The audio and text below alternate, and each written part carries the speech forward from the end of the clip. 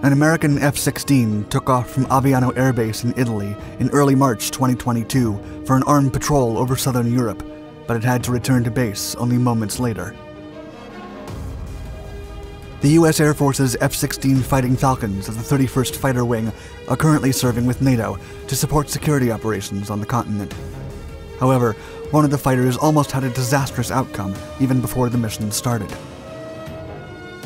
As the fighter's undercarriage was crippled during takeoff, it not only put an end to the operation, but forced the fighter to perform a gear-up landing. Several sectors had to be locked down during the emergency, and the staff on the ground was ready for any eventuality. The pilot then took the plunge, and footage shot at the scene quickly went viral.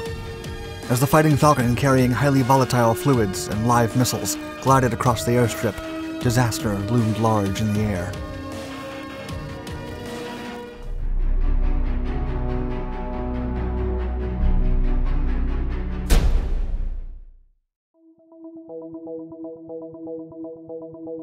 The Fighting Falcon.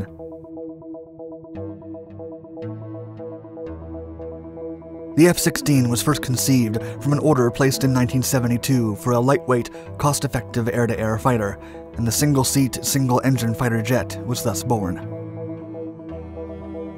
Built by General Dynamics, now part of the Lockheed Martin Corporation, for the United States Air Force, the first delivery was made in 1978, and the model would eventually serve with over a dozen other countries around the world.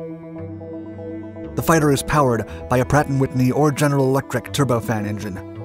When using the afterburner, the machine can generate between 23 and 29,000 pounds of thrust. Hence, its acceleration can double the speed of sound. Its airframe measures 49 feet in length and has a wingspan of 31 feet. It is armed with a 20mm rotary cannon and fitted with underwing and under-fuselage attachments for a wide assortment of bombs and missiles. When loaded for combat, the F-16 weighs roughly 23,000 pounds, less than half the weight of the older F-4 Phantom II. What's more, the Falcon's aluminum alloy wings allow for greater lift and stability at steep angles of attack, as its fly-by-wire system stabilizes the airframe via computerized commands to the tail and wing control surfaces. Likewise, a heads-up display instrumentation system projects data on flying and combat onto a translucent screen in front of the pilot. In addition, a highly sophisticated bomb aiming system permits ordinary so-called dumb bombs to be dropped with precision from low altitudes due to a laser rangefinder and high-speed digital data processing. All in all, the structural and electronic innovations in the F-16 made the fighter a highly capable and versatile aircraft, and more modern models include all-weather, as well as ground attack capabilities. No-go.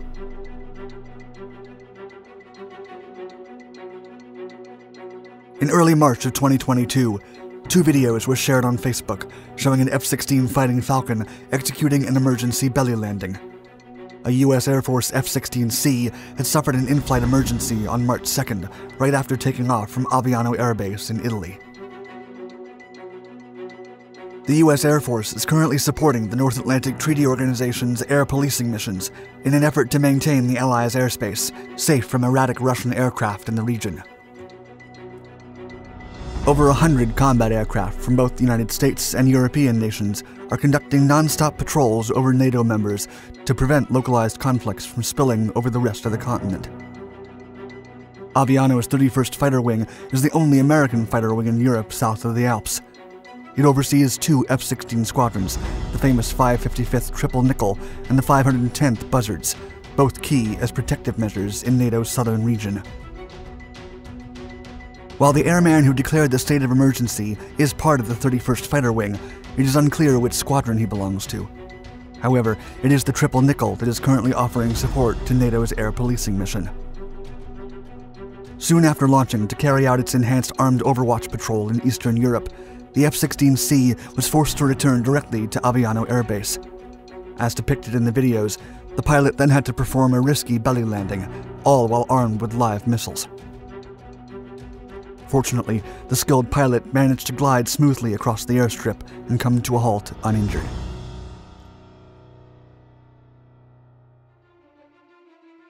It's all in the details.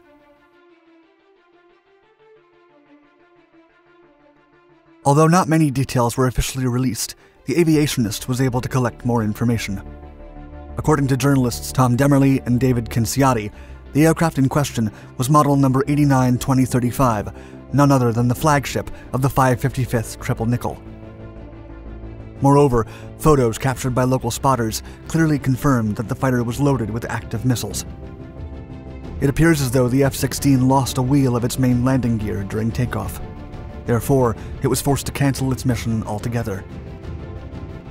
Interestingly, the aircraft was first observed with a deployed undercarriage upon its return, but then opted for a gear-up landing.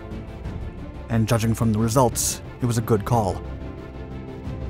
Fortunately, the emergency call prompted a lockdown in the buildings close to the runway, and all the required protocols were put into place. As reported by the Air Force Times, spokesperson Natalie Stanley assured that, quote, Aviano Air Base's emergency response teams responded and secured the area. No further details about the reasons behind the incident or the state of the aircraft were disclosed. What could have been? Many of the base's personnel learned of the alert through social media, as screenshots read, quote, real-world shelter-in-place. For Aviano Air Base, shelter-in-place has been issued for all personnel and work centers facing the flight line, including Sierra, Zulu, and Tango Loop, to immediately shelter in place. Real world. According to the aviationist, the emergency called for a lockdown in several portions of the base because of the inherent nature of the Viper, as the F-16 is known in the fighter pilot community. Usually in these cases, there's a potential risk of a hydrazine leakage, or more precisely H70, a solution consisting of 70% hydrazine and 30% water. The colorless chemical is used to feed the electrical systems and the emergency power unit, or EPU, as part of the backup power system on the aircraft. Demerly and Cinciati explained that whenever the unit is activated, it provides emergency power for the internal systems as a cautionary measure, in case there is an electrical failure. In other words, if there's a flameout, the emergency power provided by the hydrazine-filled EPU will give pilots enough time to land safely. Nevertheless, the chemical is extremely toxic and volatile. Plus, it can be easily mistaken for water, though it gives off an odor similar to ammonia. In case of exposure to the dangerous H70 vapors, humans could be at a significant risk depending on its duration. Luckily, both the pilot and the ground team responded timely and professionally, and no one was harmed during the accident or afterward. Stanley eventually added, quote, all other base operations have returned to normal. A few days later, Aviano spokesperson Major Kaylee Ausbun clarified that a viral photo published by Italian news outlet Veneto Messenger showing a nose-down jet in the grass was inaccurate and not the F-16 in question.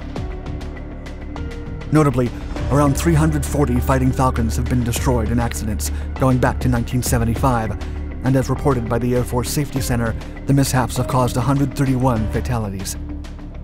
However, only 3 of the jets had accidents in fiscal year 2021.